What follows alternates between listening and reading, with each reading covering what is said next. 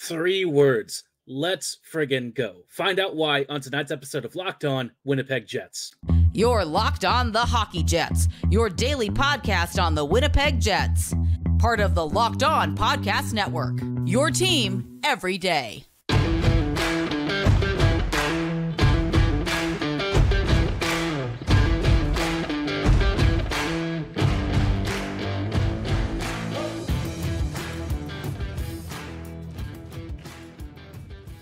Afternoon, friends, and welcome to today's episode of Locked On Winnipeg Jets, part of the Locked On Podcast Network, your team every day. I'm your host, Harrison Lee, an avid Winnipeg Jets fan and an online blogger. You can follow me on Twitter at HLLivingLoco and at LO_Winnipeg Jets. Thanks for making Locked On Jets your first listen of the day every day. If you like what you're hearing, be sure to like, follow, and subscribe on all of your favorite podcasting platforms and YouTube. Doing so, of course, is always free of charge and ensures you never miss another episode. Most of all, though, we just love and appreciate your support.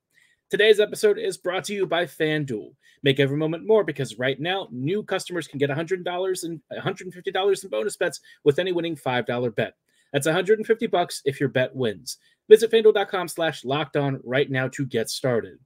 Now, like I said, I started off the episode saying, let's friggin' go. The Jets, after, a lot of radio silence, but rumors that the Jets were shopping and looking for not only a winger, but a defender, the Jets have swung big. And guess what? They swung big and basically paid pocket lint for it, right? The acquisitions of Tyler Toffoli and Colin Miller cost Winnipeg almost nothing. And the best part about it is not only did they retain or they had salary retained on Tyler Toffoli's contract, but they didn't even have to give up Montreal's second-round pick.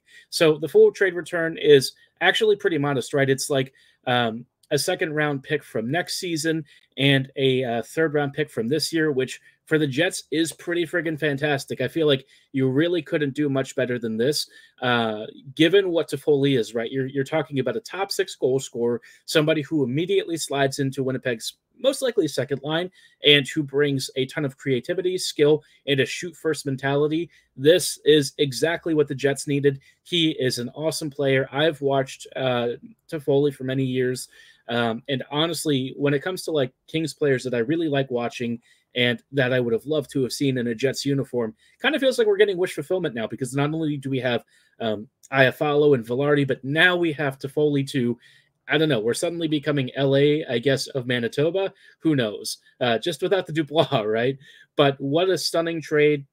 And then apparently in the process of, finishing that trade out, the Jets then went back to the same well in New Jersey and offered what it sounds like a 2026 fourth rounder for Colin Miller, who at this stage of his career, he's on the wrong side of 30, but what you're looking for is a guy who's going to be a solid third pairing right-handed D, who could be a good puck mover, somebody who might have a little bit of a decent shot, and who can perhaps give Sandberg a more mobile back-end pairing partner, which it seems like Miller should do that, right? Again, he's not going to be like a top-end acquisition. There was no Jakob Chychrun like we were all kind of hoping for, but you know what?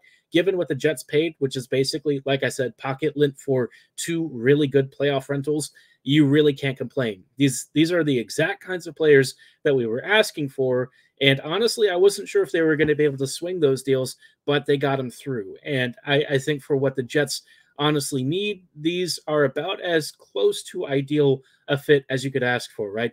Obviously, there was a best case scenario, and the Jets didn't quite hit that. They didn't get Buchnevich, they didn't get Chychrun, and that's okay.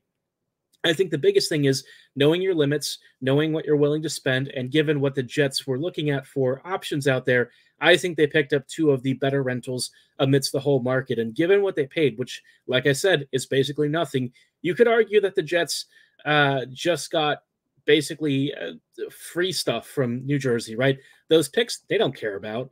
I mean, like the second rounder next year, it's not going to be an insignificant pick, but you know what? Who cares, right? The Jets already have a fantastic prospect pool. They know that their timeline to go all in is right now, and they didn't even have to give up some of their best trade assets, including that top Montreal pick in the second round this year. So overall, if I'm going to grade Chevy's trade deadline, right, looking all the way back to Sean Monahan till now, this is like an A++, maybe even an S tier trade deadline.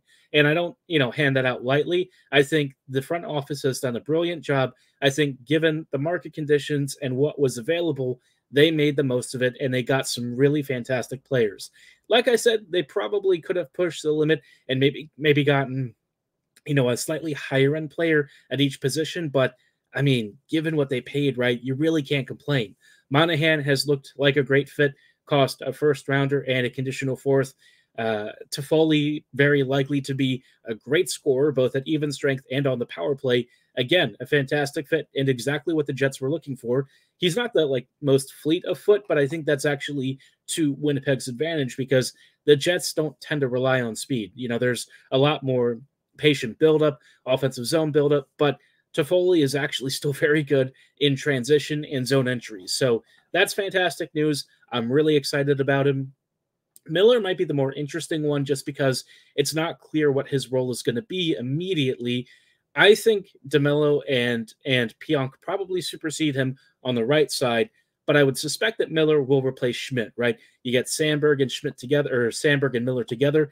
That should be a really good number 3 pairing, and one that you might actually be able to give more responsibility to over the typical third pairing. So overall, if I'm looking at this trade deadline, the Jets smashed it out of the park. And if I'm the New Jersey Devils, I'm probably blocking Chevy's number going forward. Same with Rob Blake from LA. Winnipeg has honestly done nothing but make really good trades the last year or so. And it's really paid off with a team that went from looking like, it was closer to a rebuild to now suddenly being on the precipice of one of the top teams in the NHL. And make no mistake, the additions of Toffoli and Miller really do put this team in that upper echelon. Are there weaknesses and things that the Jets are going to struggle with? Absolutely. But I do think Winnipeg just went a huge ways towards solving some of their biggest problems. So overall, I'm thrilled. I think you should be too. Like I said, if you're trying to assign a rating for this trade deadline, I really got to say the Jets kind of hit it out of the park. I think they got 3 great players. The Monahan deal has looked even better than you'd expect. Toffoli should slide in seamlessly. Miller should be a really nice stabilizing third pairing D. I just can't really see anything that I dislike here. And you know what the best part about all of this is? They did not give up any of their top-rated prospects. We've still got Barlow, McGroarty, Lambert, Salamanson, Shiberkov. I mean, none of these top players that are likely to feature in Winnipeg's future core over the next few years got traded. So overall, given what the Jets just upgraded at, with and what they acquired, I mean, you really can't be upset. This is a fantastic trade deadline, probably one of the best the Jets have had. I would compare it to last year's deal where they got Nino and Nemesnikov. Very similar style. Perhaps even more savings in terms of trade assets because they moved the pick to next year, which is fantastic. And so, you know what? I'm thrilled. I think you should be too, but give me your trade deadline ratings below. Are you happy with the return? What do you think the Jets have done right? What would you have done differently? Let me know in the comments, and maybe I'll address that on a future episode. But overall, if you really rate anything below a B or a B+, going to have to ask you if you're really thinking about it carefully, because I got to say, overall, trade deadline, I'm in a good mood. I think you should be too. Let's see how the rest of the day unfolds because they've still got a game against the Seattle Kraken. I'm going to guess the boys are going to come out really jumping and looking feisty because all of this news has to be fantastic for the room. It's what the players have been asking for. It's what we've been asking for. And now everyone walks away happy. So a lot of fun stuff. But of course, with the addition of Toffoli and Miller, there's a bit of a question about how the Jets might rearrange their lines. And I'll give you what I think they might do and what I think they should do, factoring in some of Bones' preferences. We'll get into that in just a moment. Before we get too far ahead of ourselves, though, I did want to shout out one of our friends and partners at Factor Meals.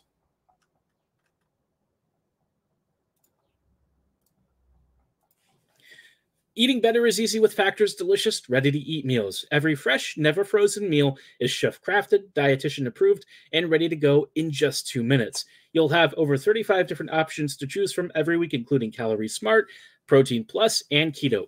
They also have 60 add-ons available to help you stay fueled up and feeling good all day long.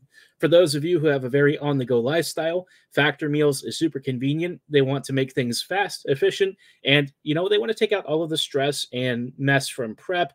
And then, of course, you don't have to worry about cleaning up. All you have to do is just shove it in for 2 minutes. You're good to go. You get a restaurant-quality meal that, again, is dietitian-approved and chef-crafted with tons of great options. They also offer plenty of breakfast choices, midday bites, and so much more to give you ultimate flexibility with your daily eating. So if you're ready to get started, really couldn't be easier. They've done the math, and Factor really is less expensive than doing takeout and stuff. So just head on over to factormeals.com/LockedOnNHL50 and be sure to use promo code LockedOnNHL50 to get 50% off your order.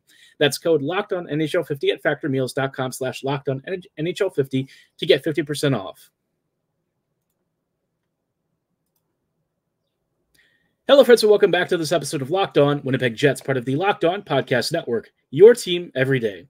Everydayers, thank you so much for rejoining us on today's episode as we are going through all of the takeaways from a very exciting trade deadline day. The Jets have, in my opinion, smashed it out of the park. They got the assignment, they understood it, and not only did they understand it, they submitted an A++ report. And I got to say, in terms of what I was expecting and what the Jets pulled off, I'm pretty happy.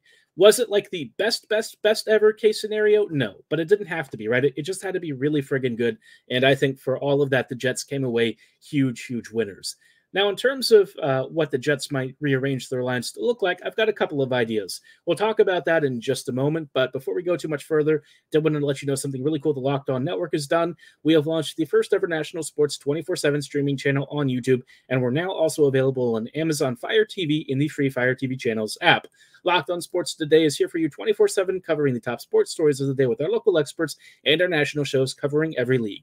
Find Locked On Sports Today now available on the free Fire TV channels app and YouTube. Now, circling back to the Jets, obviously Winnipeg has now added a pretty fantastic top six goal scoring forward, somebody who immediately will improve Winnipeg's offensive output and shooting ability, and especially their offensive creation. So for Winnipeg, this is going to lead to a couple of interesting decisions, right?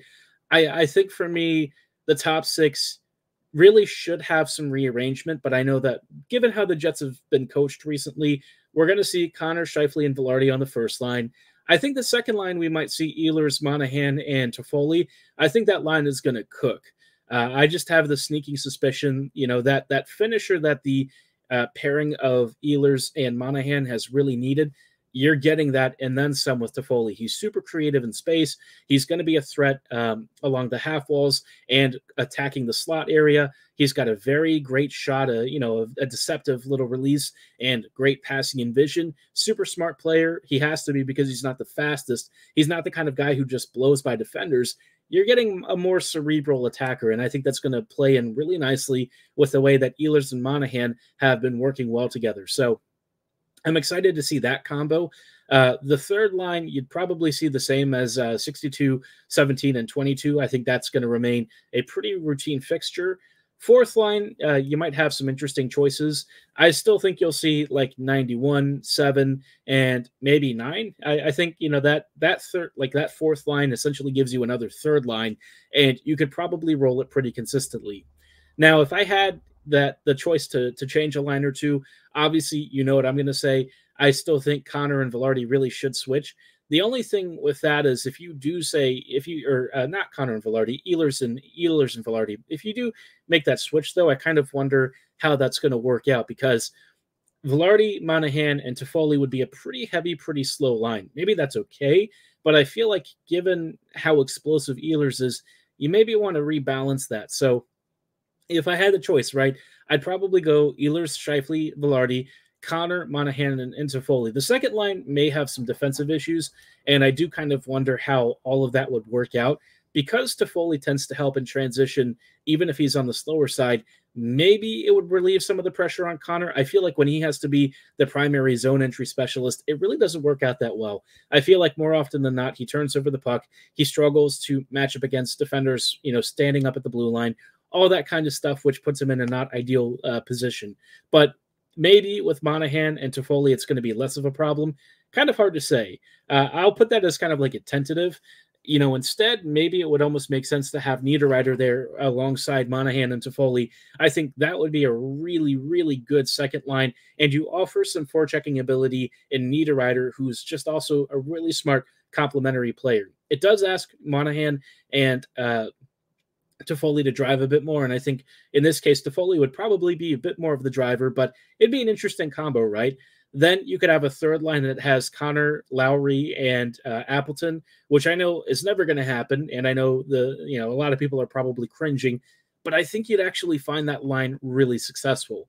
Connor needs somebody who's going to be that aggressive bull that'll drive towards the net, set up some good passes from either the crease or below the goal line. And that's where I think Lowry would actually really shine. He'll do all the work to create space. He'll drive that transition. And Connor just has to be in the right positions to poach. I think that line would absolutely cook.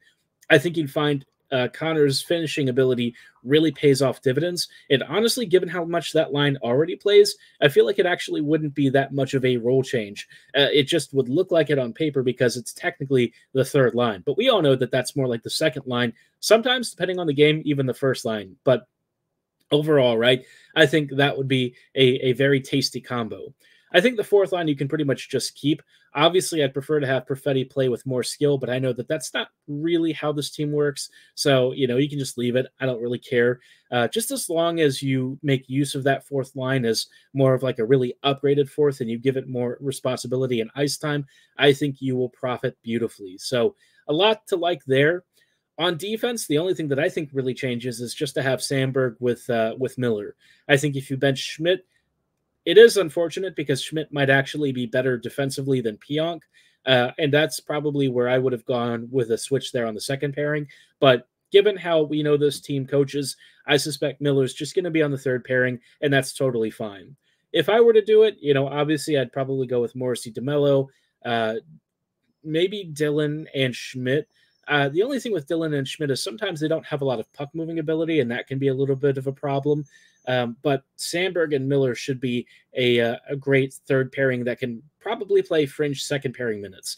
I don't know that you would want to ask a ton of Miller, but really, sort of relieving some of the pressure on the top four wouldn't be the worst. But overall, right, I think no matter how you arrange these lines, you've at least got a 2 through 4 line combo that should be fantastic. The first line still remains the only thing where I'm a little bit suspicious and have some concerns. But overall, like I said, I think the rest of the lineup should be really strong, and I suspect that they'll be able to control play. We're not going to get a chance to see it until early next week.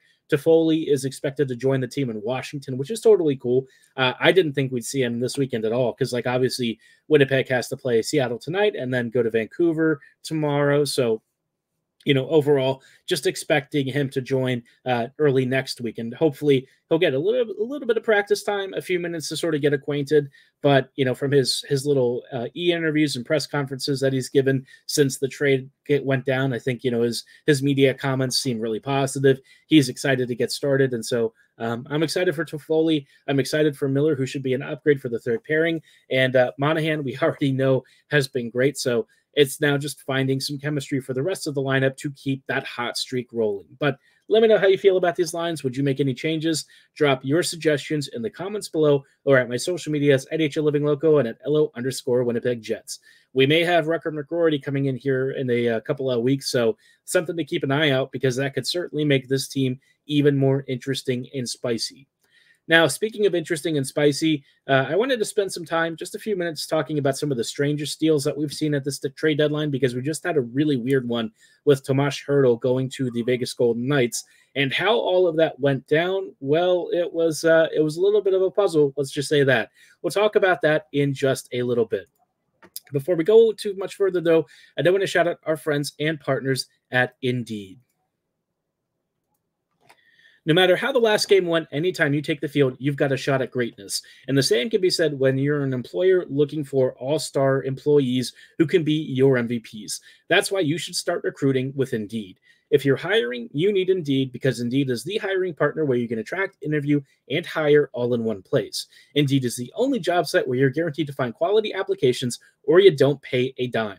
They have to be folks that actually meet your must-have job requirements because they know that you don't want to waste time and money. You want to find quality candidates who not only meet your requirements, but also want to work for you. And that's why Indeed offers great tools like Instant Match, assessments, and virtual interviews. They want the fit to be seamless and as comfortable as possible. And of course, as soon as you sponsor a post, you'll get a short list of quality candidates using Instant Match with resumes on Indeed that match your job description. So you can also have them apply immediately, invite them to apply, which is fantastic. It's super convenient, and you only pay for the applications that really do meet your requirements. As somebody who was looking for work a while back, I used Indeed and found it was super convenient, very easy to fill out. Really could not have been a simpler process. So I highly encourage you to give it a look, especially if you're an employer looking for all-star recruits. Start hiring right now with a $75 sponsored job credit to upgrade your job post at Indeed.com/lockedon.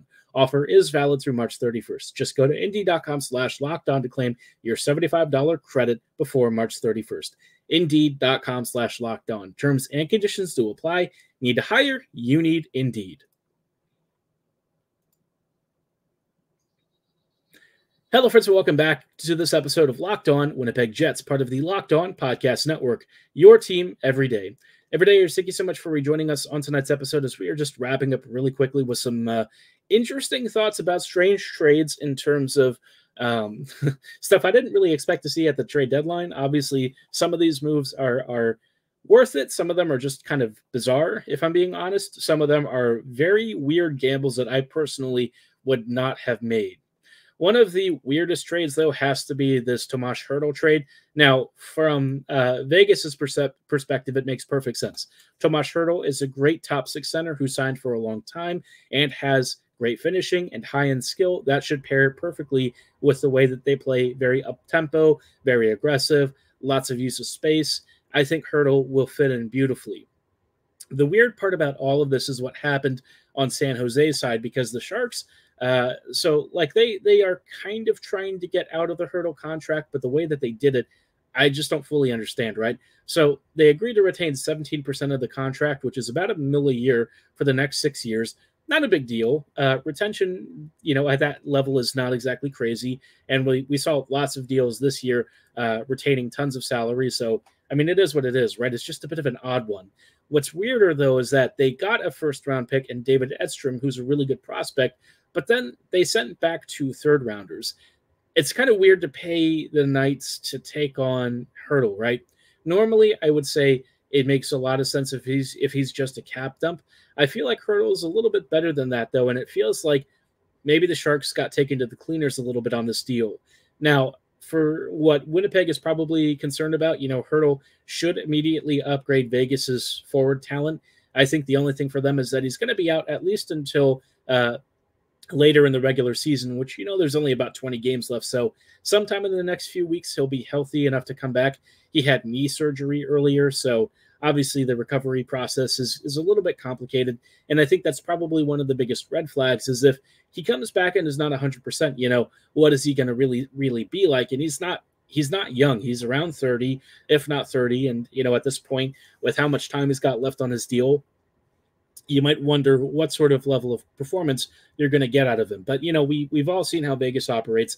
They're not afraid to cut bait with players that don't really fit their vision. So if Hertl doesn't really work out, you can probably guess he'll be gone not too long after that in the next few years. But I think he's probably going to be pretty good for them, so long as he stays healthy. On the other list of really strange trades, we did see a Kuznetsov trade, which I got to say, it completely came out of nowhere.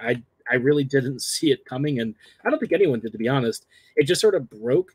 Kuznetsov is going to the Carolina Hurricanes for a third-rounder from next year, and I think they retained around half of his salary, which is pretty pricey.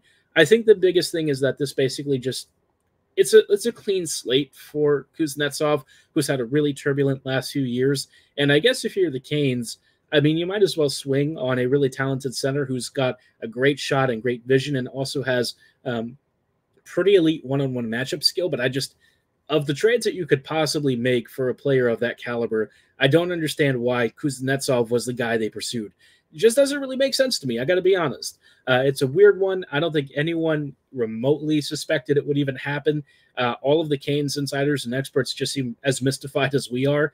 And yeah, it's just a totally crazy trade, completely out of left field. Never saw it coming.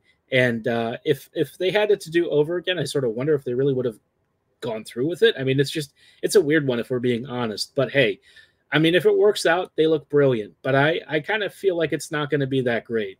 They've already got Gensel, so I don't really know that Kuznetsov adds that much punch up front, but maybe he rekindles some of his Caps glory from like 4 or 5 years ago. That's how long it's been since we've really seen Kuznetsov's best. So, little bit of a risky one, if I'm being honest. Another strange trade that definitely didn't cost anywhere near as much, but kind of felt like a missed opportunity, is Zucker to the Preds for a 6th rounder. In isolation, I think it's a really cheap deal. You know, the Preds add a quality middle 6 winger with some good scoring and playmaking ability in Zucker. Again, he doesn't put up like crazy numbers, and I think that's always been why he's consistently traded around. But in terms of a guy who will drive offense and be a nice, tertiary scorer, it's a perfectly fine deal. I feel like, given where the Preds are, they didn't really need to buy. And if you are going to buy, then what you should do is kind of launder that salary retention, right? If you only paid a 6th rounder because you took on Zucker's full salary, could you maybe not have retained salary and parlayed that into like a 3rd round pick or something? I'm not going to say that it's like the most worthwhile investment, but maybe if you're going to spend the money, maybe just do that. I don't know. Zucker kind of improves them, kind of makes them a little bit deeper, but doesn't really move the needle at all. So it's just, I don't know. Nashville seems like it's in a weird spot, and retaining Carrier, I feel like is perhaps going to backfire. But they really like him, and maybe they'll re-sign him longer term. Hard to say. All of it is a very strange thing. I think Trotz wasn't really expecting the Preds to be where they are, but even still, right? I wouldn't have done that. It doesn't really make a lot of sense. Same thing with the Devils acquiring Jake Allen for like a conditional 3rd round pick next year. Why would you trade for a goalie now? You just traded away Toffoli and Miller, and you've already kind of proven that you're sort of out of the playoff race. So just a lot of weird like deals, these things that are kind of on the small side, in addition to like the big Hertl mystery. I don't know, just a lot of weird tinkering and a lot of deals that don't make a lot of sense. Maybe there's some context I'm missing, but if you're a fan of one of these teams, you'd probably be asking yourself what exactly is going on here. Matt Dumba to the Tampa Bay Lightning for like a 5th rounder or whatever. Also kind of a weird one. I think they also sent a 7th rounder back that way, but yeah, all I can say is a lot of strange deals, a lot of interesting trades, stuff that I don't know if it was really necessary. Some moves that don't make a lot of sense, which certainly makes the Jets look pretty darn good, even though they were already looking pretty amazing as it was, even without the context of how the rest of the trade deadline has gone. But if I have to take away one thing, smash it for the Jets. I'm excited. I think you should be too. Let me know how you're feeling about all of this in the comments below or at my social medias at HLivingLoco and at LO_Winnipeg Jets. For tonight's episode, though, that is going to be all the time that we have. We'll see you back here next week for even more trade analysis and, obviously, hopefully some fun takeaways from Vancouver and the Seattle game. That's tonight. But like I said, all the time that we have for today. We'll see you back here next week. As always, have a great one, and go Jets go.